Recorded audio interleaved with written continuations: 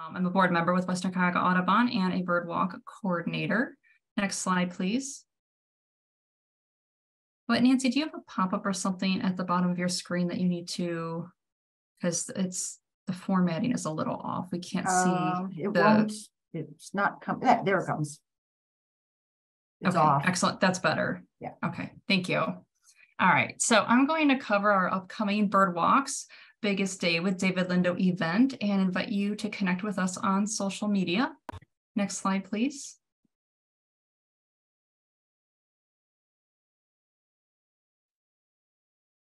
Might take a little while for my screen to change.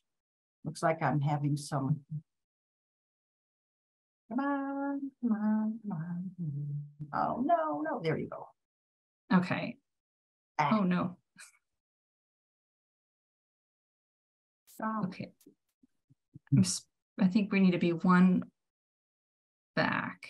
There it is. Thank you. Okay, so please join us the second Saturday of every month for our second Saturday bird walk. The next one is Saturday, May 13th at 9 a.m. at the Rocky River Nature Center.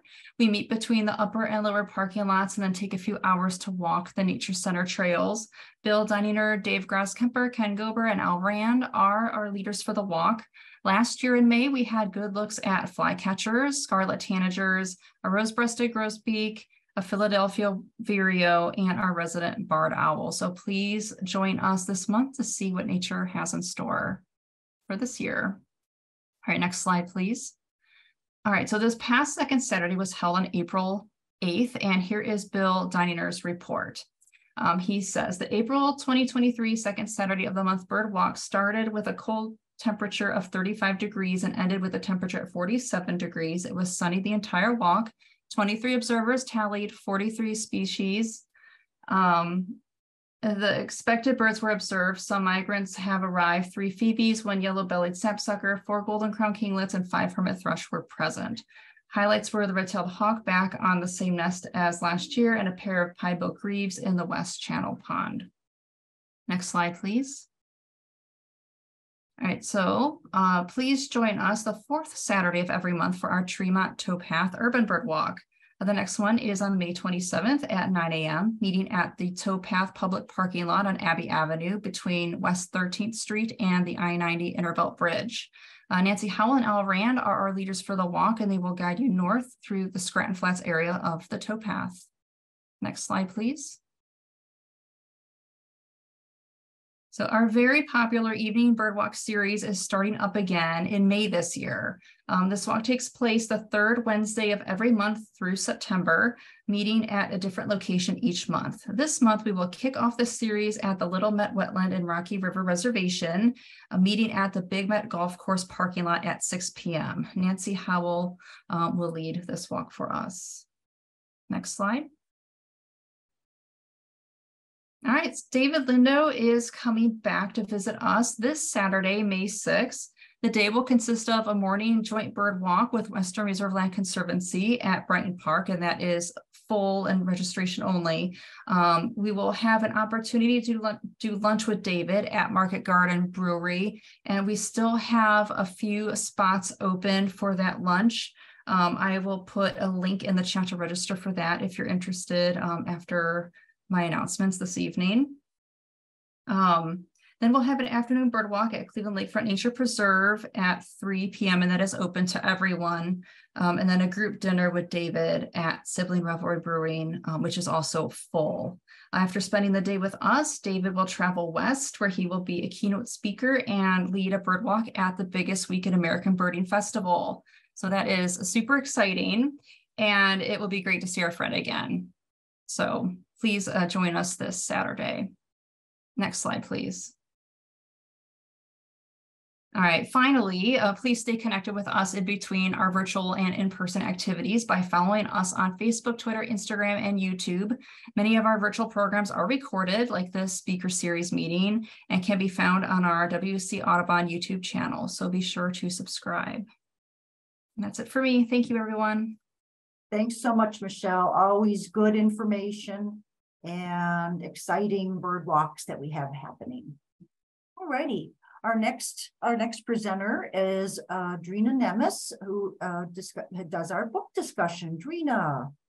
Good evening, everybody. And I just want to comment on the beautiful pictures that have been in the presentation so far, both Nancy's and Michelle's beautiful bird photographs. Next slide, please.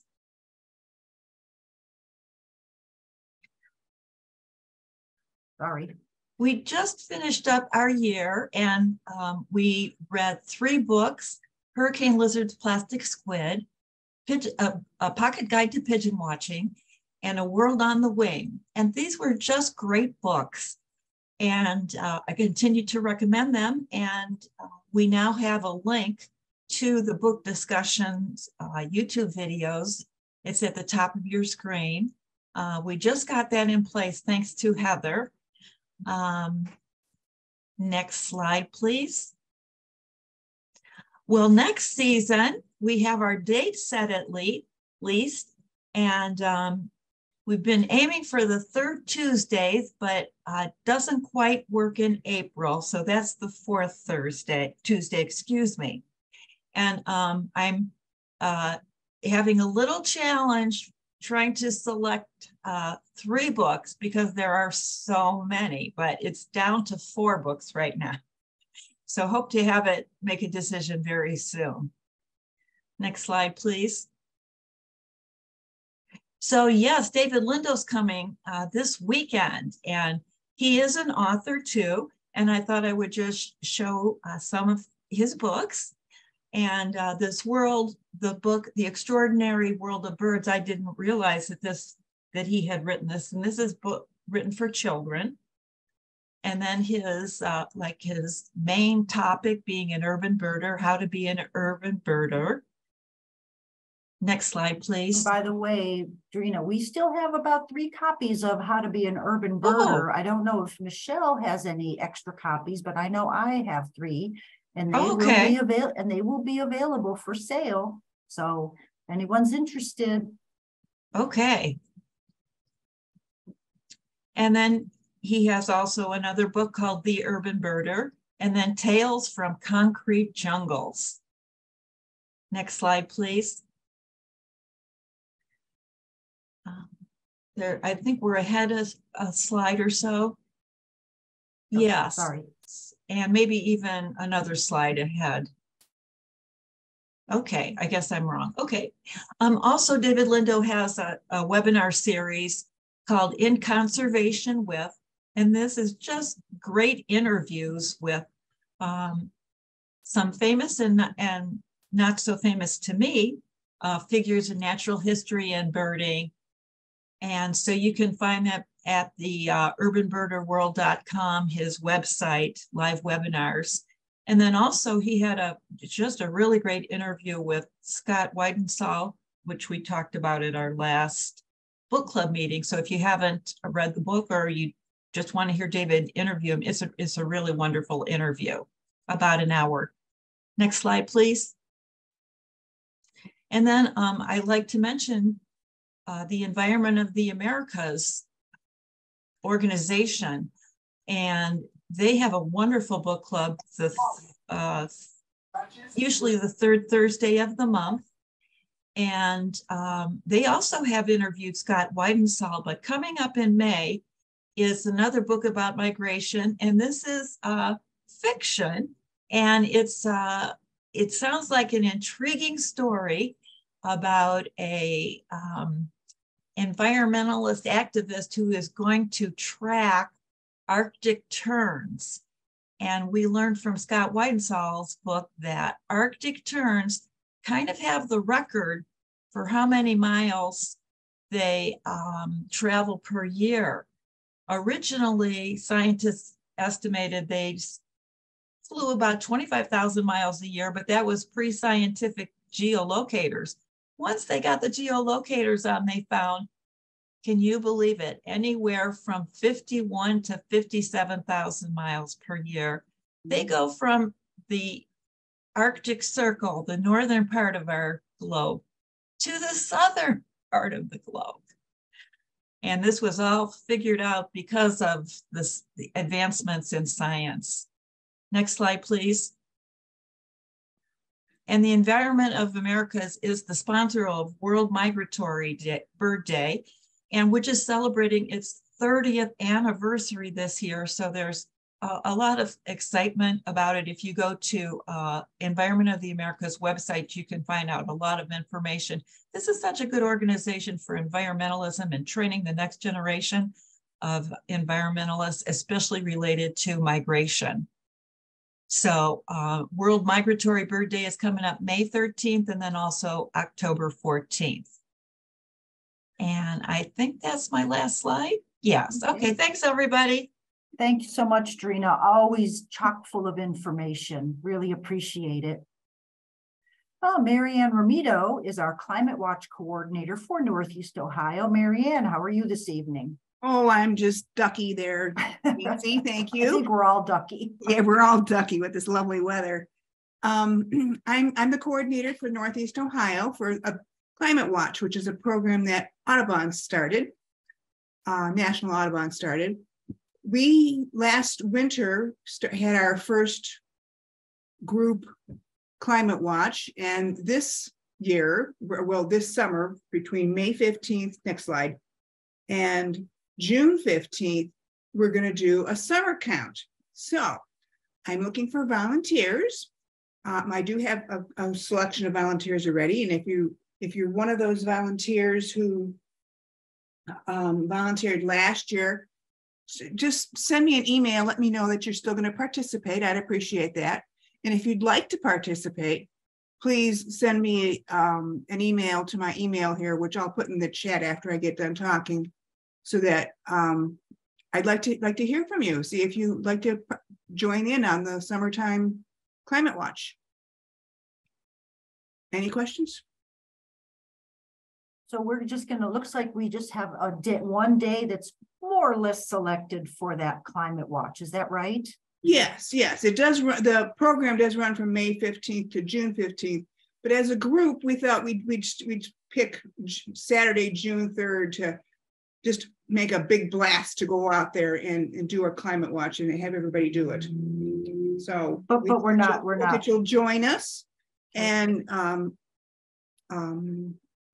have a good time. Oh, one thing I do want to mention is that if you want to watch that, the top note up here, if you want to watch the review of the program that I gave last fall on Climate Watch, you can go to that link there and go about 17 minutes in, because that's where my talk starts. I do talk about the Audubon app in the in the program. I'm not recommending we use that this year because we had a lot of difficulty with it last wintertime. I'm suggesting that we should use the paper method or the eBird method for recording your bird sightings. So, and we're still focusing on goldfinch and white-breasted nuthatch. Thank you. Thanks so much, Marianne. Appreciate it. Thank you so much for being the coordinator, not just for Cuyahoga County, but all of Northeast Ohio. So there's lots of counties that Marianne has to be responsible for. Oh gosh, it's me again. How about that? I just wanted to mention a couple of quick things on our website. In our store, we do offer Birds and Beans bird-friendly coffee. It is 100% Smithsonian certified bird-friendly. So it's shade-grown, organic, fair trade. I mean, just about everything is good about it. Remember, the birds that are gradually making their way northward now spent much of their time in Central or South America. And some of that was maybe in coffee plantations. The shade grown means that the coffee plants are grown in the shade of the native trees of the rainforest, and which means there's habitat for those migrants down in Central and South America. So we send our order in quarterly. The last order was sent in April. So the next order won't be placed until July. July 10th will be the final date, but you'll be getting updates.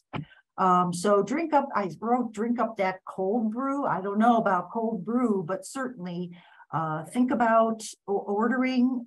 There's a lot of different varieties. You can get different grinds. You can get whole bean. There's just a lot of offerings. So check out our homepage with the Bird Friendly Coffee Club. Now, besides birding, a lot of us like to garden or grow things. And we also have tilth soil that is for sale on our website. Tilth soil is produced from composted food waste, which is kept from landfills. And it's produced in Cleveland by Rust Belt Riders. Perhaps you've heard of the organization. They take the composted food waste. They will mix it with sand, maybe some other organic materials, and then they have several soil types from which to choose. Sprout, of course, seeds for sprouting of seeds. Grow is something that can be tossed into raised beds, maybe amend your soil when you're putting in transplants. Bloom is to encourage flowering and fruiting. And they even have a type of soil that you can use for your house plants too, called house. So again, check out our website. We have a nice button on our page, and it says Tilth Soil. Order that from the website, and once you order, that order comes into us. We send it into Tilth Soil. I pick up the bags of soil and I deliver them right to your home. So you don't have to go anywhere. There's no fuss, no muss. We get it to you. So it's so super easy. And one of their little sayings on their website is better soil, better plants, better planet. I really could not have said it better. So I really like that. So I hope that you'll think about ordering some tilth soil. I do want to mention the next month, and of course the weather will be gorgeous for June 6th. It is our final meeting of the 2022-23 year, meeting year, Tuesday, June 6th. And this is a picnic. We have, you bring your own food. We do have a grill usually started if somebody wants to grill some burgers or hot dogs or something. The picnic begins at 6 o'clock, and it takes place at the Lagoon Picnic Area in the Rocky River Reservation. Now, not only is it a picnic, but we also do a plant exchange. So if you have plants that you have taken out of your garden to share with others, it could be plants, it could be bulbs. Maybe you have some extra seeds left over from planting your garden. Perhaps you have some house plants that you'd like to split and share with others. Anything is fair game. So you bring your plants, have your dinner, examine the plants that are there, take some home, lots of orphans now, and then we have a bird walk starting at 7 o'clock. We walk around the lagoon area, and we generally have a really nice list for the evening. So we hope that you can join us, because this is really presented by you, our members and guests. So we hope to see you on Tuesday, June 6th at the Lagoon Picnic Area at 6 o'clock for the picnic, plant exchange, and bird walk. But this evening, I know you're here to hear from the Cleveland Metroparks folks. We have Tim Krynak, the Metroparks Natural Resources Manager, and Dr. Nathan Byer, the Metroparks Research and Database Manager. And they will be speaking on bird communities as bellwethers for habitat quality and disturbance. And just a little bit of information. Many of you probably know Tim Krynak. He's been a natural resources manager with the Metroparks for a number of years. And his specialty, of course, includes bats. Maybe that's how you know his name. but also birds, reptiles, amphibians, and insects. He's conducted surveys of these taxa throughout the district as well as region-wide for bats. He currently maintains both an Ohio Division of Wildlife and U.S. Fish and Wildlife Service scientific permit to conduct bat surveys for both the federally listed in Indiana and northern long-eared bats. Dr. Nathan Byer, the Cleveland Metroparks Research and Database Manager, is responsible for guiding data analysis and study design for monitoring and research projects across Cleveland Metroparks. While his primary specialty is amphibians and reptiles, he leverages quantitative tools and models to address questions related to conservation and management of a variety of groups, including birds, mammals, and plants.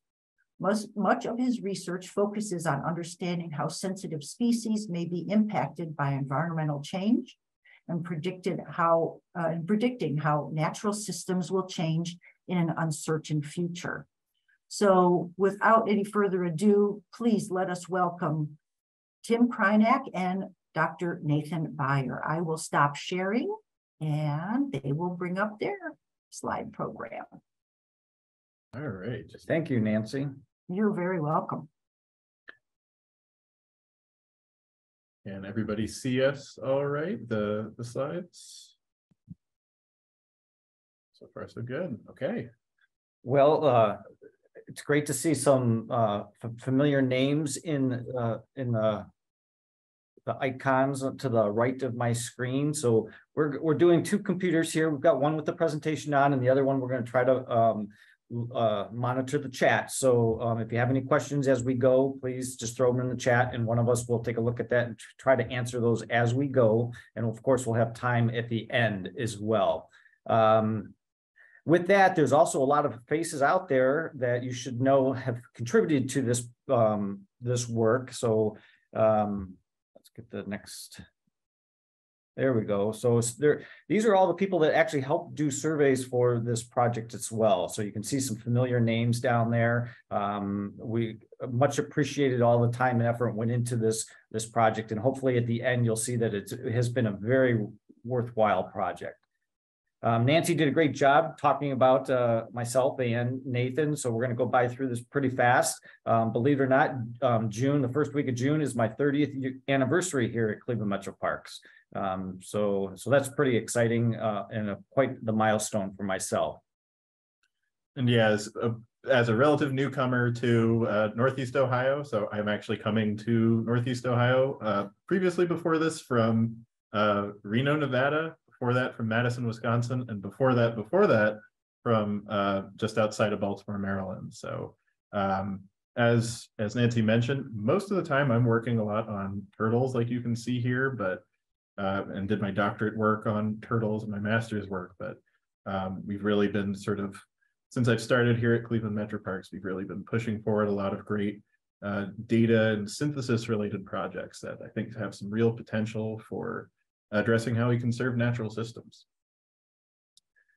And so sort of related to that, as basically wardens of natural areas, of natural park areas, a lot of times, a lot of our job is spent thinking about how we protect against environmental change. And while climate change is typically, oftentimes if you think of environmental change, it's probably the first thing you think of. As humans, we change the environment in a myriad of ways, even just by, converting natural surfaces into developed surfaces, into impervious surfaces. And so probably the approach for conservation that you might be most familiar with might be protecting a single species. Like, we know this particular area is great for birds, and so let's protect it. And then sort of that protection might sort of trickle out to some other potential target species. But that obviously sort of, if that's one end of the continuum, the other end of the continuum would be involve protecting entire ecosystems. And this might, the rationale for that might be more like, we know that this forested area is relatively rare in this sort of highly developed landscape, so we should protect that. And by protecting that, we might protect a lot of possible species. But as you can see from even the way I phrase those, this exists along a continuum, and where as land managers, or even just parties interested in conservation, you can fall at a variety of points along this continuum. And, you know, this has been recognized in the scientific literature too, that there's kind of a continuum of approaches for how we protect species.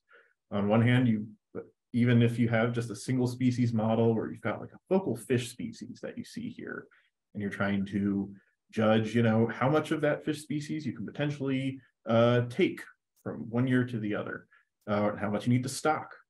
You can integrate insights on just how the ecosystem as a whole is responding, how that fish fits into the broader, you know, predator-prey dynamics of that system, and use that to inform how you manage that single species. And beyond that, you know, just because you manage at one end of the continuum or the other doesn't mean that there isn't some sort of cross-scale interactions here. If you protect entire ecosystems, a lot of times that can serve as a nice sort of umbrella for protecting conservation hotspots. So if we, for example, know that certain areas in the Cleveland area are hotspots for birds, by protecting those, we protect a lot of species at once. By the same token, if we've already gone into an area with the intention of protecting a single species, that might be an indicator species or an indicator of sensitive habitat. And by protecting that, that might have some consequences for the fate of the ecosystem as a whole. And so in terms of how we translate these management decisions into monitoring priorities, you can probably summarize these in two areas. So on one hand, by monitoring the whole system, we can predict which species we might find in an area. So great ecosystem level monitoring data provides a sort of critical umbrella under which we can capture which sort of species we might find. But by monitoring single species or even communities, for example, bird communities in our reservations, we can predict habitat quality sort of indirectly based on what we're finding. For example, as an amphibian guy, if I go out to a wetland and find spotted salamanders, that tells me a lot of information. That tells me the upland area is probably at least not so disturbed that they can't spend most of the year underground adjacent to these nice wetlands where they breed in. So now let's jump into a little bit why we actually studies bird communities. Marianne talked about this a little bit in talking about climate change, and the study of phenology using birds is, you know, it is ongoing, and there's very good evidence that, you know, several species are moving north as the climates change. And there's a lot of great research on there. These graphs on the right side of the screen, they're proof that some of this is ongoing currently. And they're also a frequent target for monitoring as well. And, you know, the Cornell has done such a great job of looking at climate change, and managing for birds is quite difficult. And I like this quote actually from the USGS. And maintaining diverse yet connected habitats can help migratory birds take advantage of different resources and phenological responses. Climate-induced change in phenology have important implications for a range of management activities, including habitat, vegetation management, invasive species control, prioritization, and differing vulnerability and climate impacts. So dealing with climate change is not easy. So why use birds? The USDA recognizes that birds can demonstrate climate change. They're relatively easy to measure and identify. And this is just a graph actually showing how birds' abundance have changed as the climate has warmed in the last, what is that now, 40, 50, 65 years. And a lot of these species are facing high risks of extinction. And this is sort of just a pie graph showing how the birds break down currently. And that is changing very quickly as well. And of course, you guys all know that these birds are providing ecosystem services, providing pest control, sanitation, seed dispersal, pollination, etc. Basically that circle of life. bird surveys are nothing new to Cleveland Metroparks, and a lot of you people have actually taken part in quite a few of these. But A.B. Williams with his work in A.B. Williams Woods, the Wallens with all their work, especially down in Brecksville. Tom Stanley era, he was very interested in old field surveys. A lot of hand-drawn maps we have available of those surveys. There was a winter bird survey. There was a breeding bird survey back in 1996. That was actually one of my first breeding bird surveys for the Cleveland Metroparks. Dave Dvorak, in all of his years mapping raptor surveys throughout the park district. And when Dan Pettit was here, we did some mist netting project and some point counts as well, that park flight project. Many of you guys helped out in the Rocky River IVA project. And we've done maps, which is sort of a breeding bird survey at the Canalway. We're actually mist netting and banding birds. So we have a rich history of bird surveys in Cleveland Metroparks. So why is this different? Why is this survey different and unique? And this survey came about when this Focus on Wildlife project was proposed. And it was proposed to put wildlife cameras on 200 PCAP plots. So that's a vegetation plot I'll talk about in a second. And these were randomly distributed throughout Cleveland Metroparks. And currently we have over 18 million images that we are processing. And it's giving us a lot of information. But at that time, Dr. Rem Mole, when he was here, he said, well, I said, why don't we put a breeding bird survey on top of all these camera points? We're collecting all this information. And especially because they're on these vegetation plots. So this is a long-term plant community assessment program. And they're monitoring the plants, but they're also monitoring other things, including invasive species, deer browse, all these other items that we can now start looking as we build on top of those plots. So it was just the perfect fit to put these bird points on top of this focus to wildlife and this permanent vegetation plots. And here's just some pictures of some of our seasonals over the years, basically doing the work on these plots. This survey is a pretty straightforward breeding bird survey. One thing I do want to let everybody know that this was a presence absence survey. We didn't want to know how many birds were there. We just wanted to know what species. So a typical breeding bird survey for Northern Ohio here. So we started June 1st and we tried to finish up before July 10th. Each site was visited 3 times separated by at least a week. And they also were visited by at least 2 different observers. And the other thing to note that the surveys, they're fairly quick surveys, so we could do more points. They were only 8-minute surveys at each site. And this map will just give you an idea of the distribution of those 210 points that we completed. So you can see there's basically throughout the Cleveland area, we have approximately 13,000 records, and we documented 109 species through this program. So here's a little bit of interactive here. So if you can in your chat real quick, give me what you think may be the most recorded species through these 4 years of breeding bird surveys. Give everybody a minute to give me a couple answers.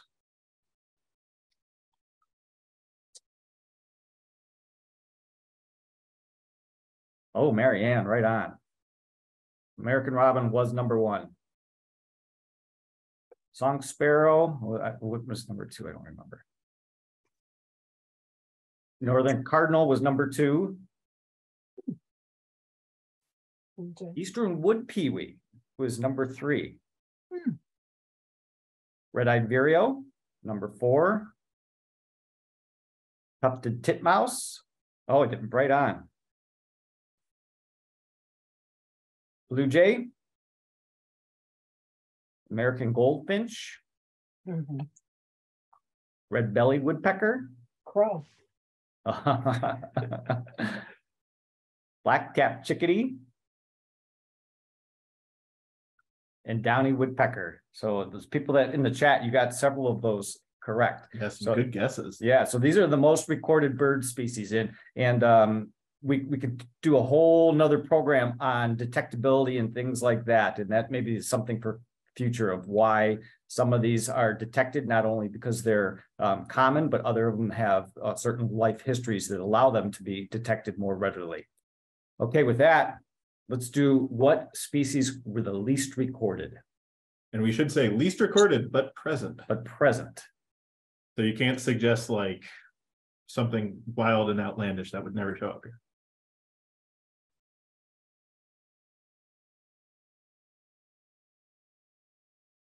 And these were all actually the same. They were detected only once.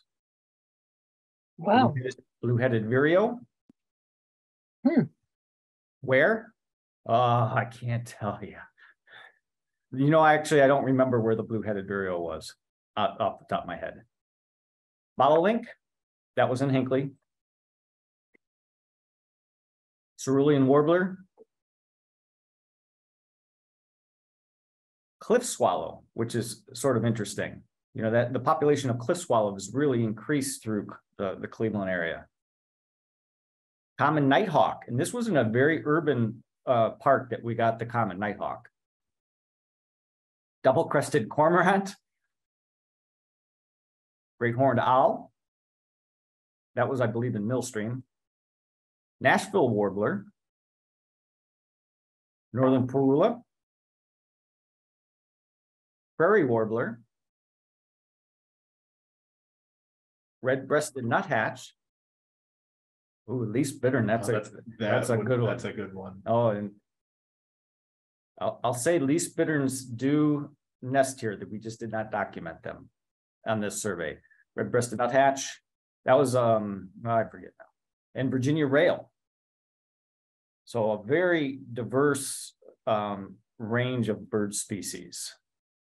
And so I am probably a data person first and foremost. And so when I sort of arrived at Cleveland Metroparks and we started thinking about how to, say something about, how these managed ecosystems and an urban matrix, how vegetation composition affects which birds we're finding and how we manage those sorts of landscapes, I sort of started breaking down what sorts of data sets we had. So as we said before, we've got that breeding birds survey, which I sort of limited down to this set of 164 core plots that had really high quality plant community assessment program data. So that wound up with about 103 species. So even limiting down that number, as we'll talk about in a little bit, even limiting down that number of plots, that only knocked off about 6 species. So we're really, the monitoring system as a whole is really doing a great job with capturing a pretty good picture of the sorts of species we might have across our parks. We, of course, had the plant community assessment program, which, as Tim mentioned, sort of ranges from really higher level insights into habitat quality, maybe a little lower down, thinking about, so which plants are tolerant to a variety of habitats, which ones are more sensitive. And you can think how that might be important for thinking about breeding birds, thinking about which ones we find in more tolerant plant species dominant landscapes versus sensitive plant species dominated landscapes. But this even goes down to, broad groups, ferns, sedges, flowering plants, tree canopy cover, small tree canopy cover, just it's categorized in a whole variety of ways. And while we aren't talking about this here, it even goes down to a species level, a vegetation species level, which is a fascinating extension for some of the stuff we'll be talking about here. And then we also have just your sort of typical landscape scale covariates that in my line of work, you often have information on just, how far from roads are you? How far from trails, from developed lands, from, can we generally summarize some sort of index of landscape development? In this case, we used sort of a 3-kilometer buffer for this index called the Landscape Development Index, or LDI, but there are a few different ways to calculate that. And in terms of our sort of broad analysis questions and goals here, so I'm just representing what we had before. We have our bird communities, our plant communities, and our landscape features. So our first question was just, where are we finding the most bird species? Using the birds to tell us something about the birds themselves, essentially, how they're distributed in space. But then we also wanted to say something about, do birds serve as indicator species? Do certain types of bird species differ in their habitat associations? But for now, we're just going to focus on this sort of, probably the easiest way to first approach these sorts of data sets is just by saying, let's let the birds sort of speak for themselves. Let's just see where we're finding them and how that varies across basically the Cleveland area. And so the first thing that I often wind up thinking about when I'm working with monitoring data sets is how well have we sampled things? So often a first question you ask is, did we do a good job of sampling the plots? So at a plot level or at a sort of survey area level, basically this plot here shows for each reservation is colored, but they all kind of blend together as you look through here. But basically it's showing as a function of the number of visits, how many bird species we're finding. And what we like to see is things sort of leveling off into like a plateau. So you can see that for some plots, we did a better job surveying than others. As Tim mentioned, each was visited a minimum of 3 times, a few maybe only 2 times, but those would probably get dropped off anyway. But some actually had some replicate visits that went out to 8. That allowed us to sort of say how much surveying is enough.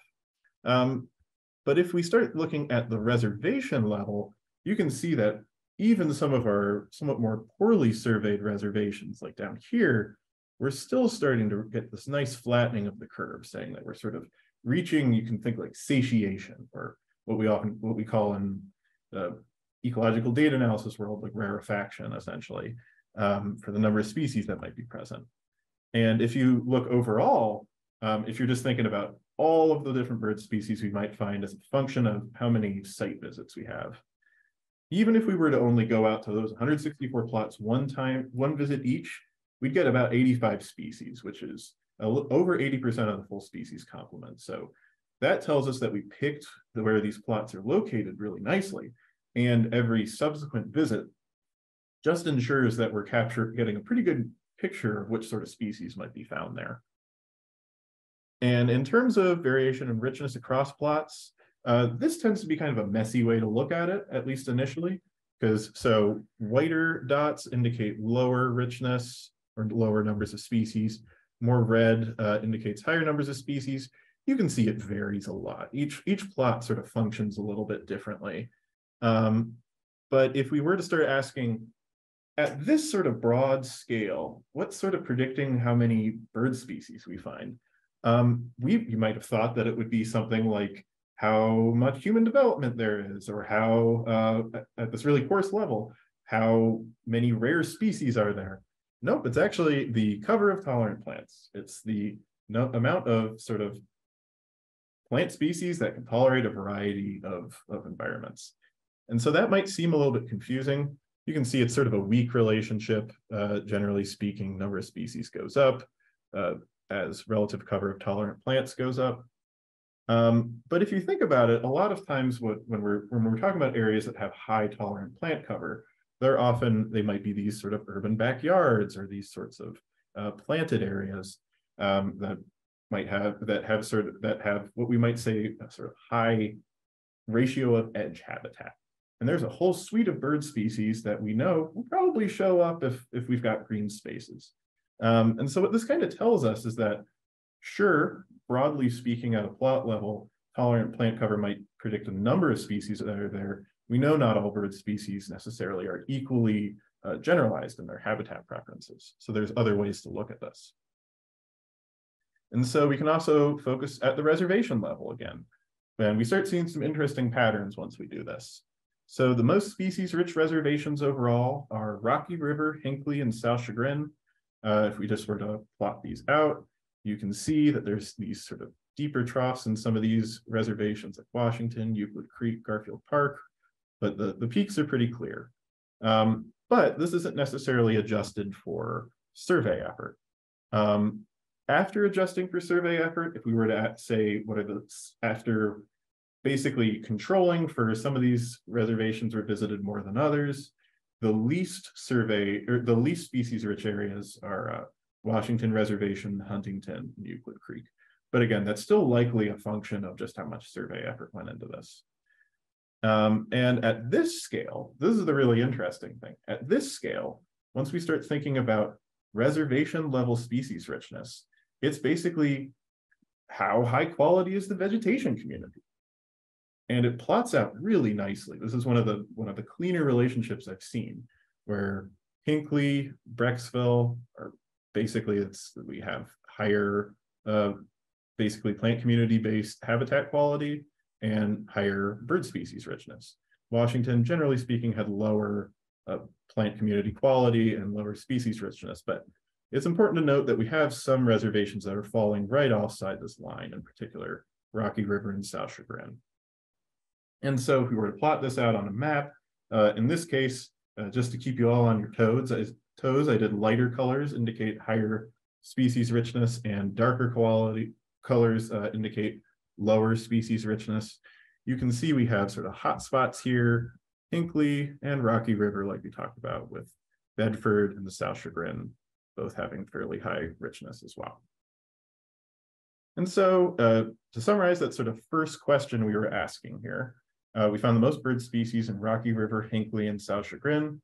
And we found some effects of vegetation quality and survey effort, things that we weren't necessarily that surprised to see. Now we sort of want to go another level deeper and start asking at this point, what does the presence and absence of these birds tell us about their habitat associations and about the landscape around them? And so we're going to be identifying birds that are associated with particular habitat features and doing the opposite, identifying habitat features that predict where birds are found. So to start, we're just going to be focusing on birds that are and how they're associated with particular habitat features. And so I like including this caveat in talks where I have to do anything that is community analysis related. There's some things called ordinations incoming. It's kind of hard to get away from these if you're working on ecological communities, because the problem with ecological communities is you've got so many different species. We've got 103 species, some of which are going to respond in similar ways to environmental gradients, some of which aren't. And so that's inherently what we call a highly multivariable or multivariate data set. And so these ordination approaches are basically a way of summarizing these sorts of complicated data sets and compressing data that might have lots of variables, lots of birds, down to a more manageable number of basically axes, ways to look at things. And they're often used mostly for data visualization, basically a way of saying, sure, the species might be sort of chaotic if you look at them as a big cloud, but let's see how they fall along these sorts of linear gradients. And so, for example, let's say we go to an area and we have data on 3 or more bird species. In this case, let's just say it's hooded warbler, pileated woodpecker, and song sparrow.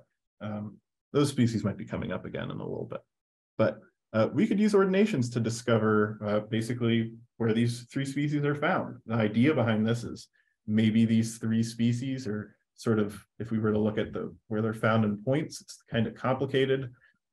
Species C goes off this way and B and A go off in different ways. If you imagine shining a light through this and putting it onto like this sort of a page, essentially, this is a way of sort of shrinking down those relationships into a more manageable number of dimensions for us to look at these. And we'll be specifically showing these in the simplest ways we can. So for example, if we just say, so how do the birds sort among plots? And we use something called multidimensional scaling to look at this and just say, so how are birds scored along the first axis for this ordination? And in this case, I've got each of these species, the relative loading along this MDS1. We have tropical migrants coded in blue, short distance migrants in green, and red is year-round residents. We won't get into those rankings all that explicitly here, but we basically establish these in collaboration with OBCI and Matt Schumar specifically sort of helped us come up with which rankings we wanted to use here. You can probably tell already, we've got a heck of a lot more blue off this direction and a few sort of interesting red species, year-round residents showing up in this direction than in this direction. And sure enough, if you were to look at just the scores for each of these species or for each of these groups, see migratory birds tended to load much more positively along here than tropical migrants, or I call them NE here for neotropical migrants, and resident birds as well. So what this is telling us initially is, even without thinking about habitat, tropical migrants and to a large extent resident birds too are using different plots a lot of the time than our short distance migrants. And so then we can start saying, so we know what our ecological communities look like. So let's make this a little bit more complicated and say, all right, now let's see which bird species are associated with these different ecological communities.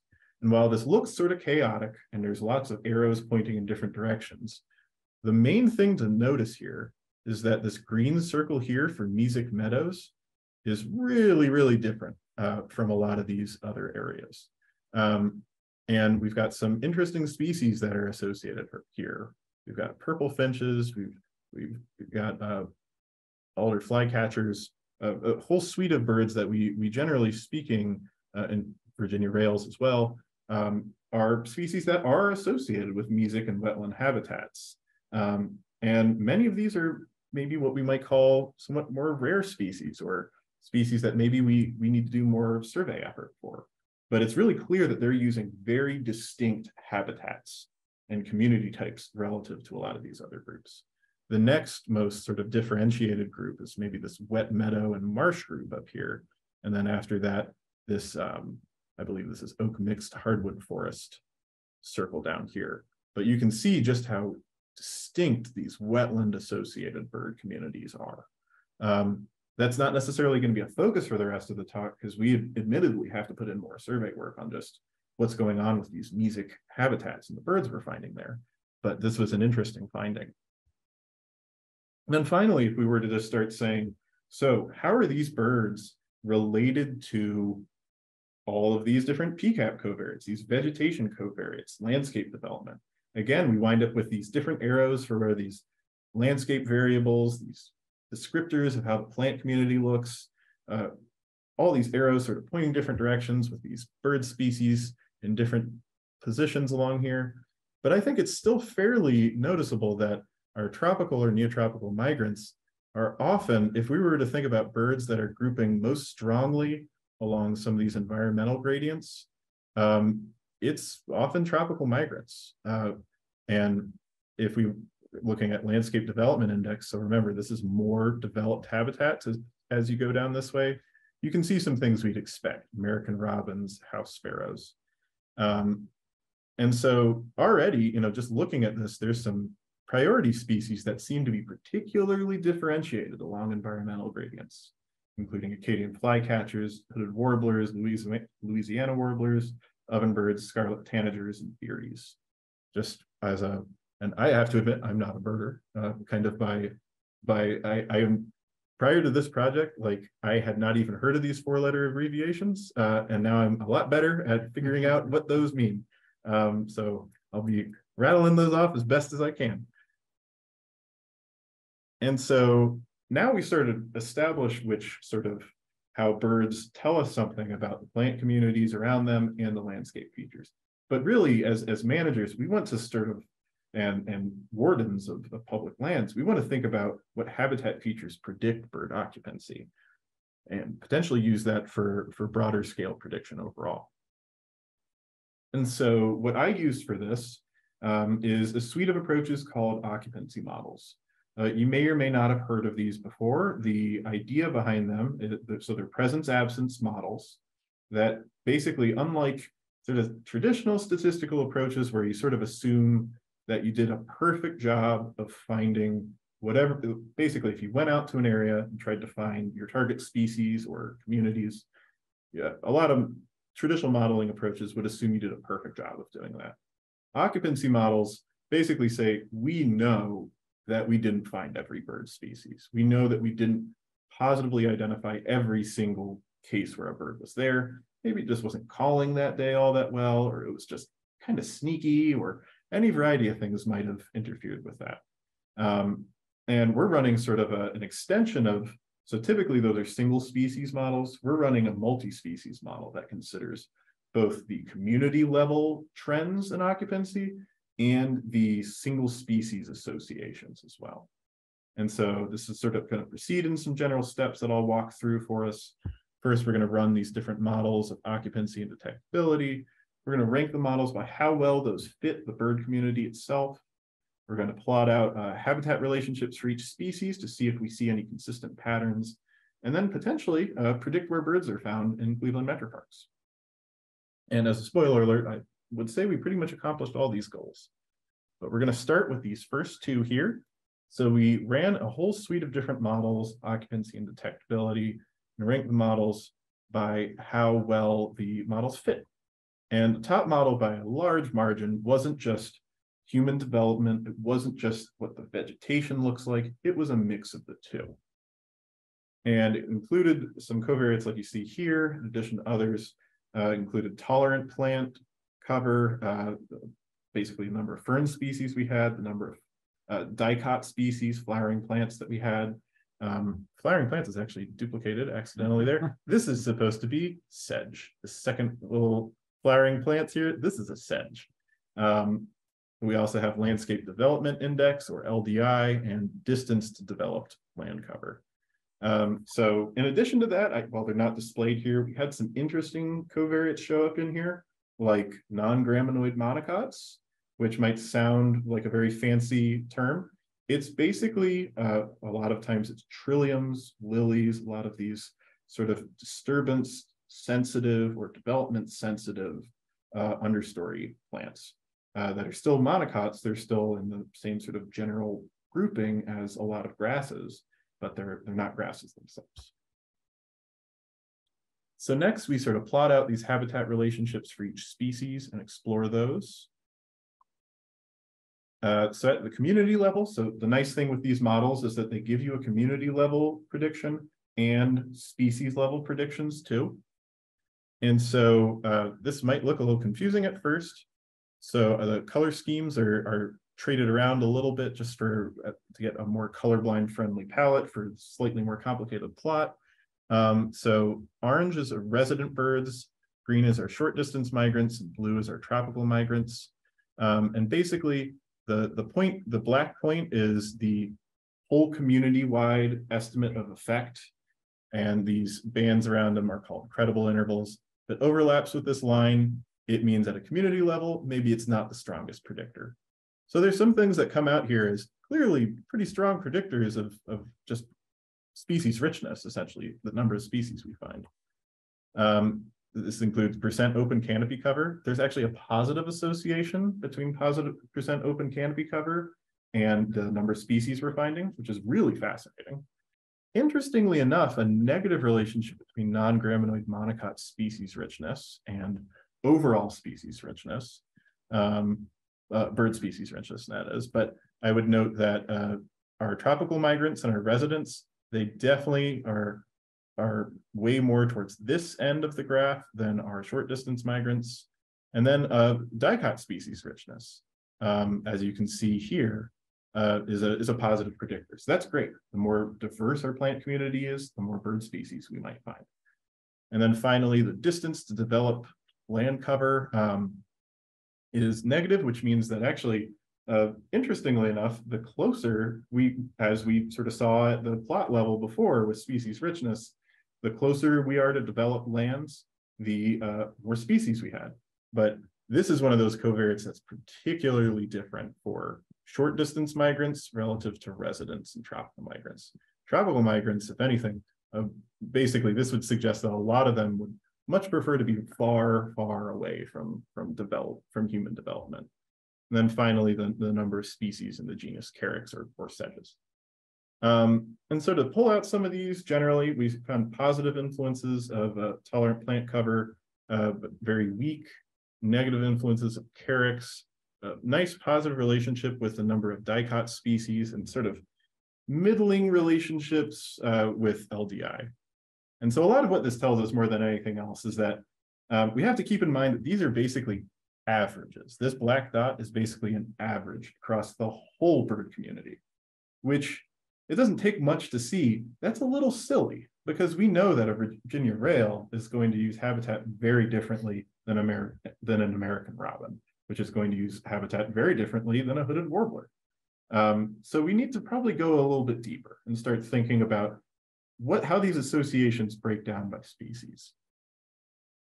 And so as we start sort of getting more and more at sort of finer scale here, we can just pull out 4 species that I think are a nice sort of point-counterpoint example. So Cadian flycatchers, our green lines, hooded warblers are sort of golden line, pileated woodpeckers are red, and song sparrows, since it's just a little brown bird, essentially, is our brown.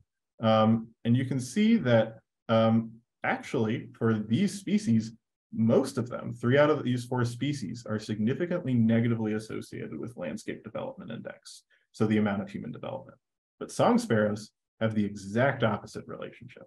Basically, they actually kind of like developed landscapes. They sort of, there's probably a lot of human subsidies, resource subsidies in those areas.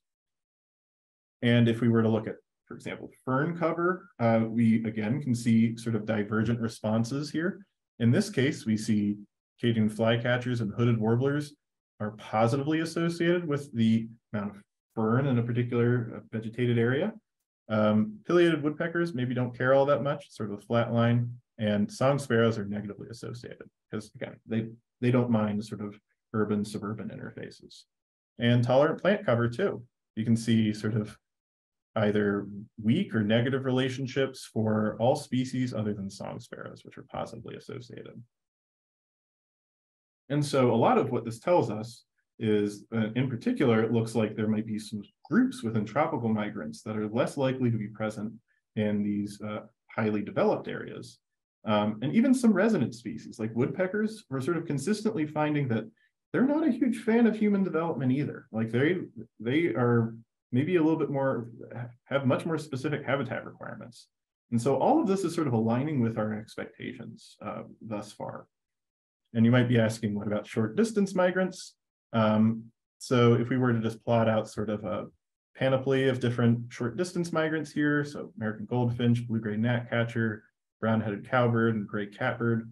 And again, so goldfinch is in gold, blue-gray gnatcatcher is in sort of this blue, brown-headed cowbirds in brown, and gray well, I guess it's more of a red, and gray catbird is in black. We can see that basically goldfinches, gnatcatchers, cowbirds, they're just really common across the landscape, and they don't really care if there's human development. They could really kind of care less. Gray catbirds, if anything, they're maybe slightly less abundant in the landscape or less likely to be present, but they are actually positively associated with human development. And then same case as before. For fern cover, we see they either don't care, or if anything, they prefer areas that have less ferns. And tolerant plant cover too. They either don't care or they're positively associated. And we should keep in mind here that they're short distance migrants made up the bulk of the species that were included in this. I think it was like 38 short distance migrants versus I think 31 tropical migrants. So there were more short distance migrants in this data set overall, and they vary tremendously in terms of their responses to human development. But many of them, and a large group of them, appear to be either somewhat generalized or, if anything, urban adapted.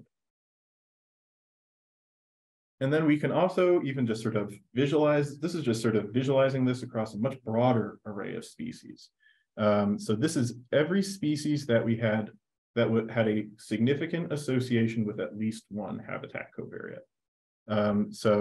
And we can group these along, for example, open canopy cover. So if it's up here, it means it was positively, that the probability of finding a species was positively associated with open canopy cover. Down here, it's negatively. You can probably tell pretty quickly that a lot of these species that are grouping up here as positively and significant. So as another note, if it's a closed circle, it was a significant association. If it's an asterisk, it was the bar is overlapped with 0, so it may or may not be significant. you can see that a lot of these are those mesic wet meadow associated bird species that we saw before. So, you know, but interestingly enough, some of these are mourning doves, but we also had purple finches and indigo buntings sort of grouping along here. And I will just call your attention to some of these species down in this quadrant, because we do have Acadian flycatchers, hooded warblers, scarlet tanagers, red-eyed vireos, ovenbirds, dark-eyed juncos, as falling, maybe not significantly negatively associated with open canopy cover, but noticeably. Keep an eye on those species because they sort of keep showing up, such as in this case. So if we were to look at dicot species richness, basically indicator of how rich the community of sort of flowering plants might be within a particular plot, you can see that hooded warblers, Baltimore orioles, eastern towhee, indigo buntings, eastern kingbirds, Acadian flycatchers group a little bit more towards the middle here, but most of these species that have positive associations with dicot species richness are tropical migrants again. And this is just showing that these migratory groupings do sort of have these coherent, different responses to environmental gradients and these different levels of habitat specialization. And then finally, we want to sort of represent how one of the best things about occupancy models is their use for prediction. They allow you to predict, if we see a similar plot, are we likely to see that species there? And remember, we had 400 total PCAP plots, of which only about 210 were actually surveyed for birds, 164 were actually included in analyses for birds. So we wanted to predict out to that full 400. And with that in mind, we actually have created a little interactive app that we're still sort of polishing up, but we're going to pan over to that now and reload it. And we would love to get some. It has to load for a minute because it's hosted online. So if you have a species you would like to see on this model, so this is predicting where certain species should be occurring, and also it also will basically predict detectability as well. So the first one that you see right here, this is the Acadian flycatcher in Rocky River Reservation. And if you see the high green color, that's where it's more likely to be. And if it's red, it's likely not to be there. So if anybody has a species they would like to see, just throw it in your chat and we can pull it up really quickly.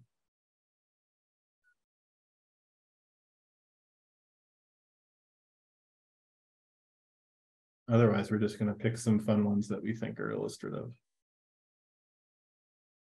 So you can see that alder flycatchers really don't show up in Cleveland Metroparks, and our model basically says that they probably shouldn't be showing up very common. Red-headed woodpecker, that's a great one.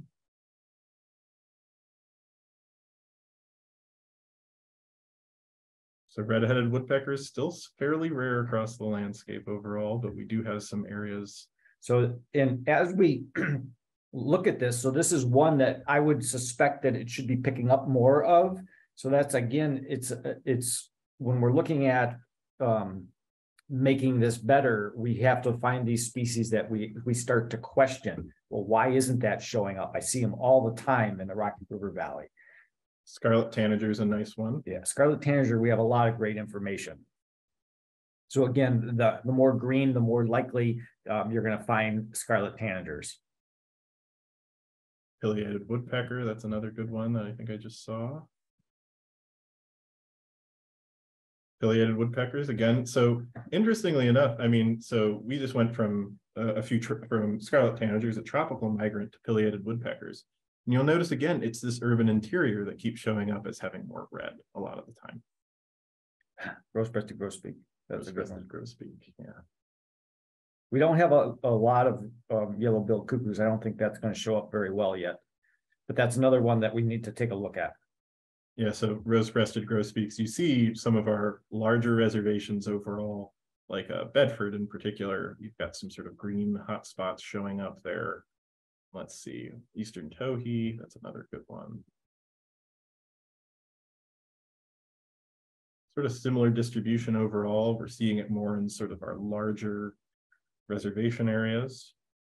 And we can pull up yellow-billed cuckoo. Yeah, let's try it just for the heck of it. Yeah, we did okay with that. And one thing that we're not focusing on as much, but we do also have sort of plots of basically what's the influence of these different covariates on where we're finding this particular species. So like yellow-billed cuckoo was actually positively associated with open canopy cover. So the more open canopy cover there was, the more likely, generally speaking, we were to see yellow-billed cuckoo. But if we were to go back to Acadian flycatcher, that's a nice indicator of this is a species that showed up quite a bit in the surveys. And you can see these confidence bands here, these credible intervals are a lot narrower because we did a good job of characterizing them. Let's go on to the next. So we're going to move on to, so how can we start using this model in Cleveland Metroparks for what we want to accomplish? So go ahead and let's get, so for example, Acadian flycatchers in Hinckley. Acadian flycatchers keep coming up as really this this species we have good detection in it, and we have enough detection that we can start doing some pretty good predictions. So you could see that's Hinckley Reservation, where the high probability of where they should be. But then you could see, do you have the next up here? This is a new property, and there's basically no records of Acadian flycatchers because we haven't surveyed. But maybe if we survey, we should be able to find Acadian flycatchers in that new property. And same thing with hooded warblers. This is a little bit more on the Western Cuyahoga side, but you can see that they show up down in the big chunks of millstream down by West 130th. And then through the core, we don't have them, but we've got this one little spot up by Bagley Road that the model is suggesting that there should be hooded warblers. So this is an area that we should be looking for them to see if they actually are utilizing that. Yeah, and so this is the real potential for this model, I'd say in particular, is projecting out where we expect to see things based on habitat associations. And so if we can sort of summarize these associations overall, we can use these birds to predict community types and habitat characteristics, particularly disturbance. And we're also finding a whole suite of covariates at the plant level that predict which species we find, and in addition, indicators of landscape disturbance.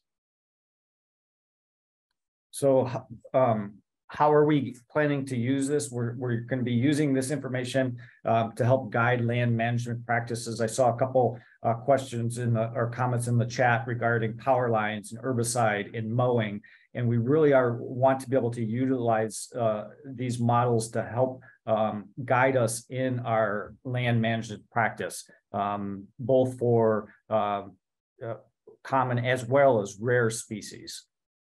And this information is actually also very valuable when we're making our cases for land acquisition. We do a lot of funding through different grant opportunities, and to be able to say, especially birds are highly fundable anymore. So when we apply for a grant, even though we haven't visited a property, we can now start making estimates of what species could be on that property, and it just makes our application more valuable. And this is also, we're working with the All Ohio Conservation Plan, and we can start using this information to fill in some of the gaps that are found in this plan. So if you look down, I mean, you can see one of the top species on this plan is actually the wood thrush. And we have actually a lot of great information on wood thrush throughout Cleveland Metroparks. One that we are really interested in, and if you go down, is the American woodcock. I think that's in there somewhere. Right here. Yep. So that's one that we're really interested in. And so is the Fish and Wildlife Service as well. So that's one that we don't have a lot of information on, but it can start guiding us to where our research efforts are heading, as well as management as well. But you can see here, again, this is our distribution of our plots through Cleveland Metroparks. And really what this work is telling us is that even if we look at this little block here that has a gradient of, urban area to some parklands and some open areas, this is zooming in, you can see that the Cleveland Metroparks are so very important to the bird communities, especially these neotropical migrants. And it's really demonstrating how important maintaining the health of Cleveland Metroparks is for bird communities as a whole.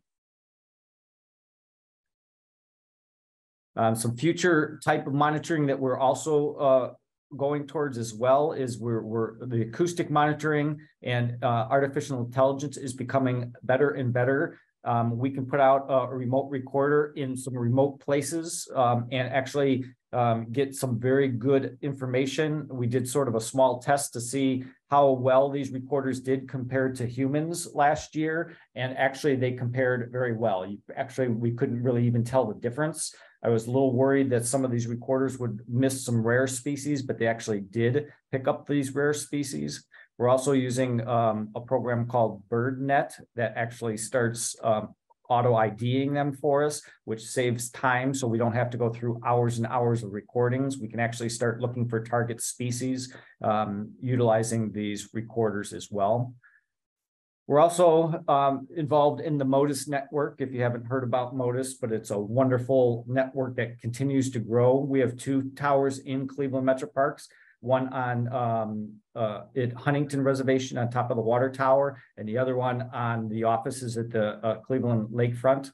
And we are working, one of our target species right now is the American woodcock. So we are working on tagging more woodcocks that are picked up by Lights Out Cleveland, taken to Lake Erie Nature and Science Center, rehabbed, and then we are fitting them with little radio transmitters to see where they're going after they have been rehabbed.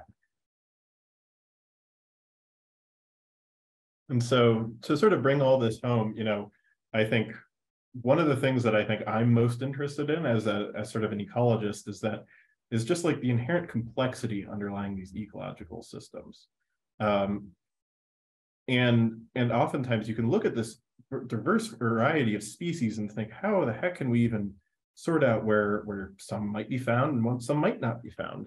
And so part of the job of, I think, of these sort of quantitative approaches is to make these complicated systems more manageable by providing insights into how they sort along environmental gradients. And with that, we'd be happy to take any questions.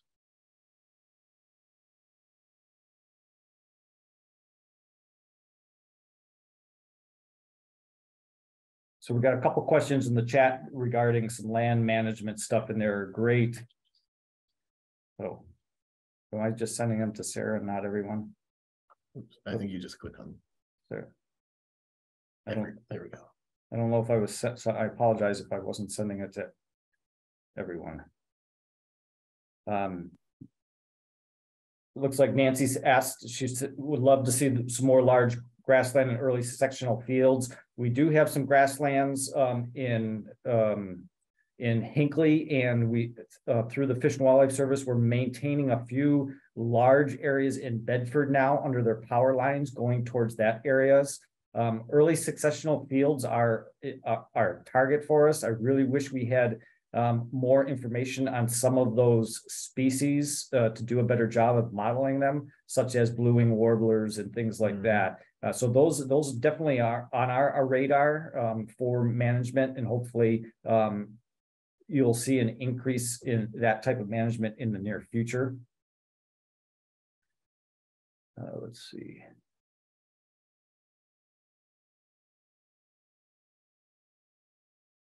Any other questions?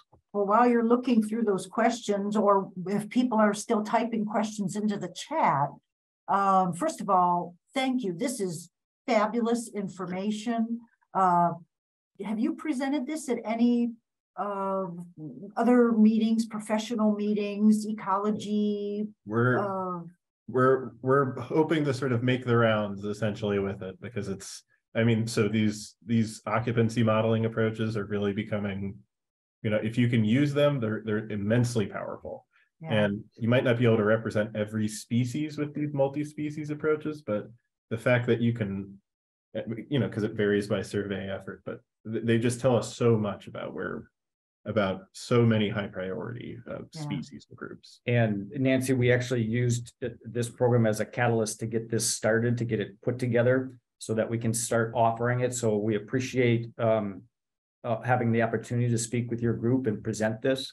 So hopefully, yes, we are looking to go on the road show with this in the near future.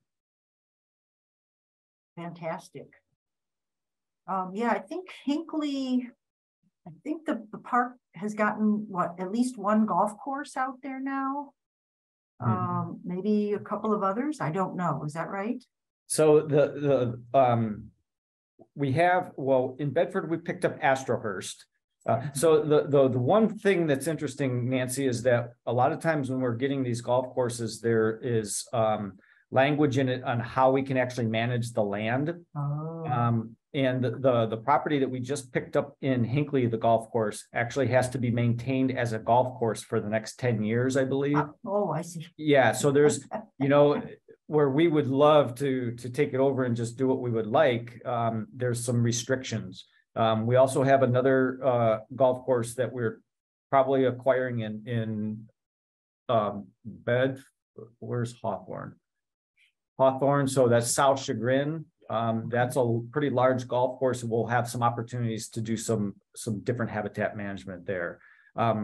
As a resource management group, we know that as somebody mentioned in the chat, that grasslands and early succession are a priority. The one problem we have is that we don't have large enough areas to make suitable grasslands. You really need 10 acres or more, and we find that sometimes hard in certain areas to do that.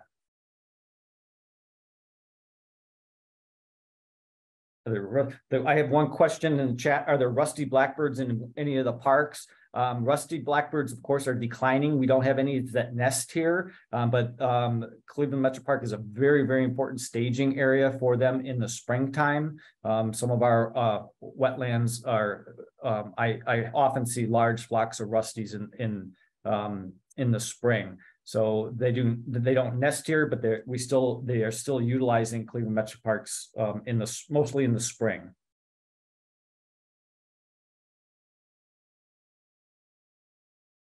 Yeah, the park systems, you know, of course, you think of wintering or non-breeding times, you think of breeding seasons, and then, of course, the migratory stopovers. So I find that wetland behind Southwest Hospital, Fowles Marsh, is, wow, the rusty blackbirds come in there to roost right now.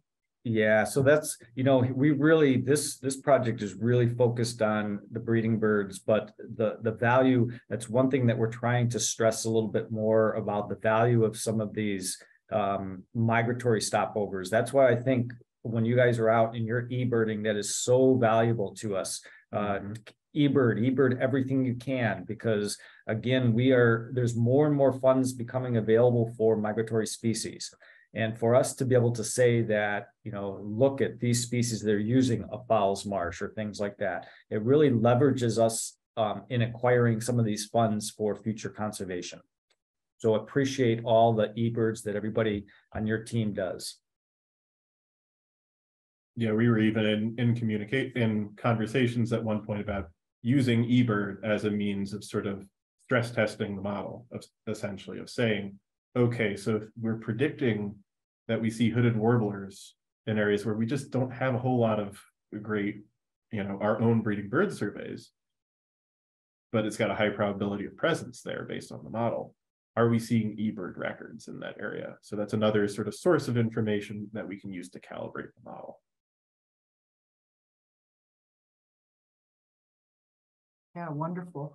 You know, the Spring Bird Walk series, there's eBird data that goes back 60, 70 years. I mean, probably before the forests were starting to grow up.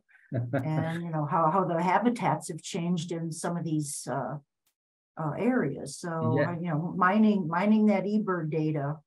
Yeah. Yeah, that is, we just had a conversation the other day. We were out walking, actually, Ann and Dwight, you were out there, if they're still on, and really talking about how our bird communities has changed.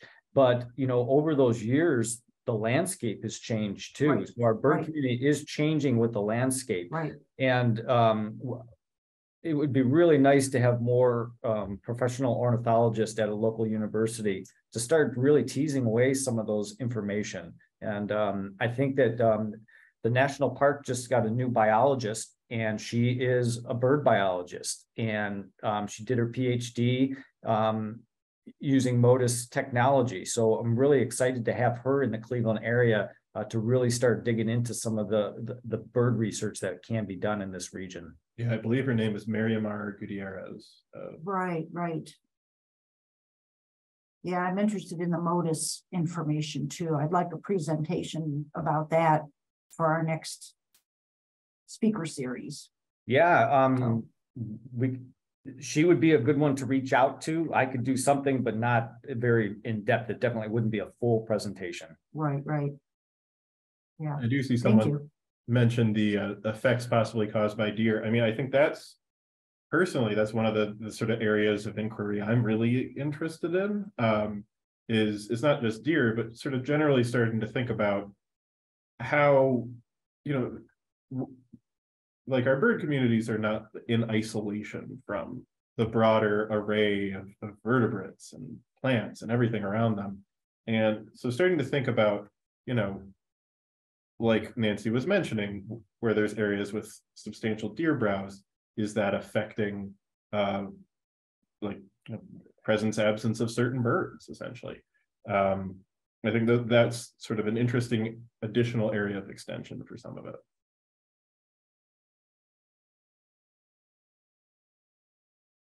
Well, I don't want to keep people too much longer, but this was fabulous. Thank you so much. Dr. Byer, I don't know how long you've been with the Metroparks now. 1 year. 1 year. All right. Look at all you've accomplished. This is exciting. I really love this stuff. So, but thank you so much. And I want to thank all of our people who joined in this evening. I hope you've come away with a little bit of information, a lot of information. But thank you ever so much. And thank you all for attending. All right. Have a good evening, everyone. Good night. Good night, Nancy. Good night.